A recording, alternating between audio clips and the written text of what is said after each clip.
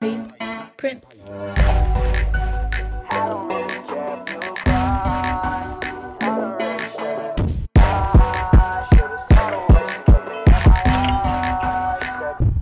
Push me to the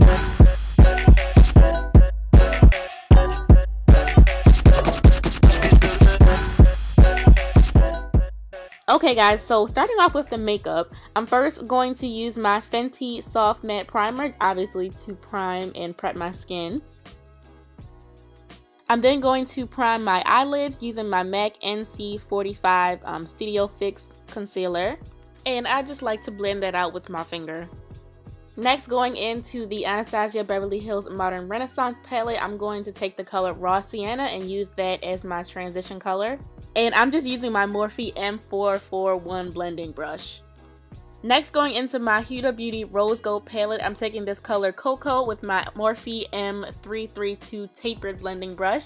And I'm just using that to deepen my crease a little bit. Next, going back into my Anastasia Beverly Hills Renaissance palette, I'm taking the color Cypress Umber. And I'm going to use the Sigma E44 Firm Blending Brush to just kind of focus this color on the lower ends of my crease and in my corner. Going back into the Huda Beauty Rose Gold palette, I'm taking this color Dubai on my flat shader brush by Sigma. And I'm just packing that color onto my lid.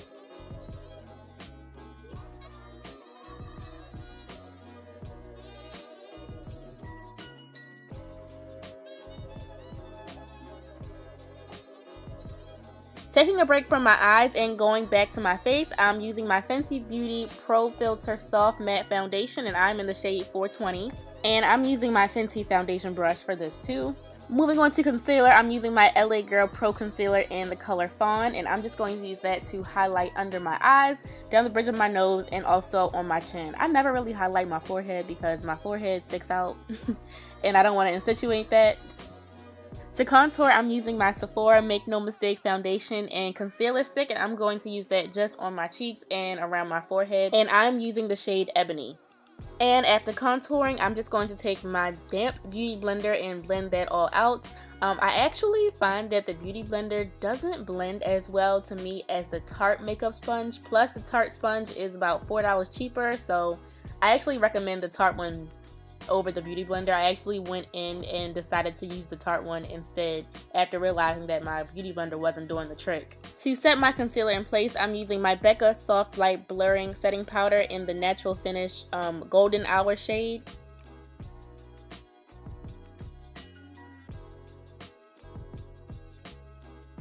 And I'm just sweeping away the excess with my Real Techniques powder brush. To highlight, I'm taking my Dior highlighter in the number 1 shade. I don't think it has a name, but I'm using my Sigma F35 tapered highlighting brush.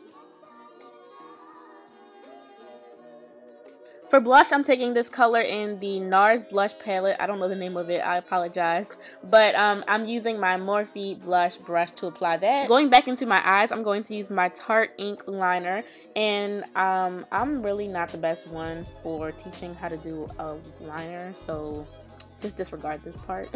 For lashes, I'm going to use these Bandless Lilly lashes. And I'm also not the best one for teaching how to apply lashes. I honestly just kind of sit it on my eye and hope it falls into place. But there are lots of other YouTube tutorials on how to apply lashes, so you should definitely check some out. To blend my lashes with the false lashes, I'm just going to take my Dior Show Iconic Mascara. And for liner, I'm just taking my Marc Jacobs pencil liner for my waterline.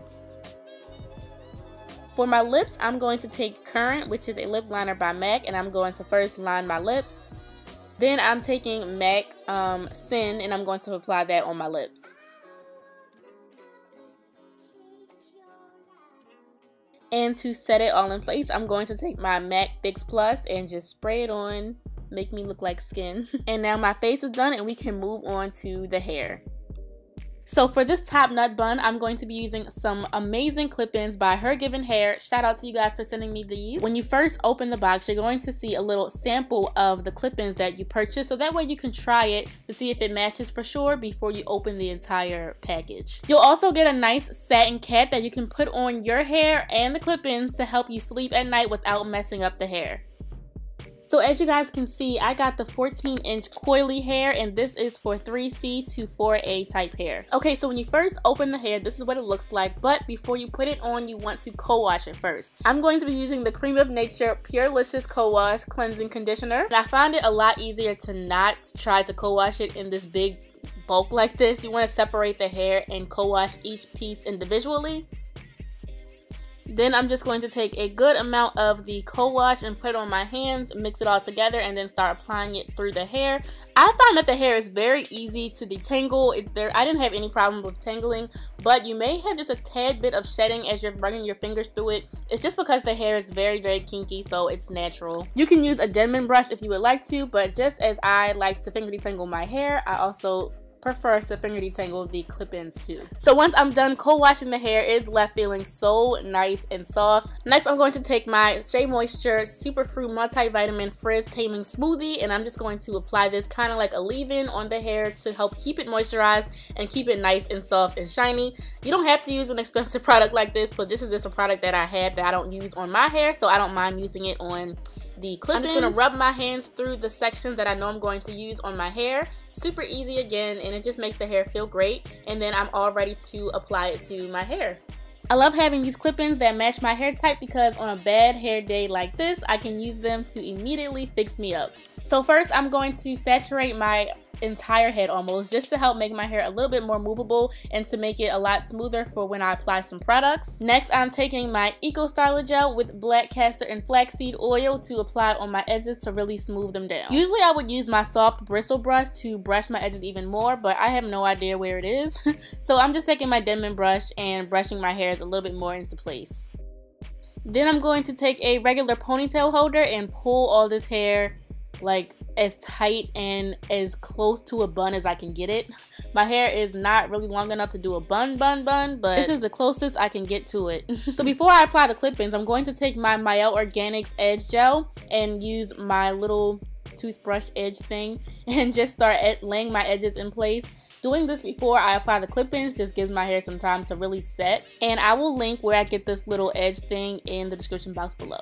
Now that my edges are laid, I'm going to take this headband thingy and wrap it around my head and let it sit while I apply my clip-ins.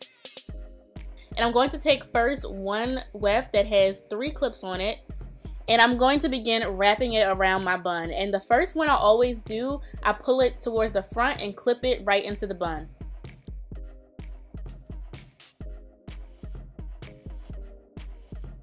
Once I have the clips in, I'm just going to take that hair and begin wrapping it around my hair. Then I'm going to take a regular bobby pin and pin that in place. Moving on to the next weft, I'm going to take another one that has 3 clips on it, and I'm going to do the same exact thing, except this time I'm going to wrap it the other way. So I'm going to clip it in the back of the bun this time.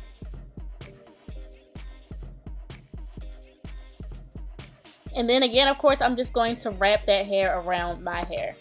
Just kind of starting to make the bun a little bit bigger. And again, I'm going to clip it in place. You can keep adding as much hair as you would like, but this is going to be my last weft, and I'm taking a bigger one this time. This one has 4 clips on it, and again, I'm going to just reverse which side I'm putting it on. I'm going to wrap it around the front and clip it in place.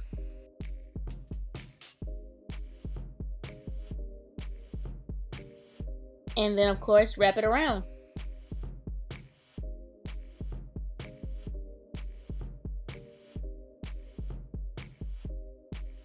And then that is pretty much it. I just take off the little front headband thing, and my edges are nice and laid, and my bun is on fleek, not little and struggling no more.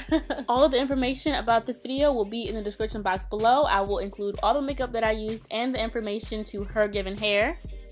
Don't forget to subscribe to my channel and subscribe to my new blog channel if you have not already, and I will see you all in my next one. Bye!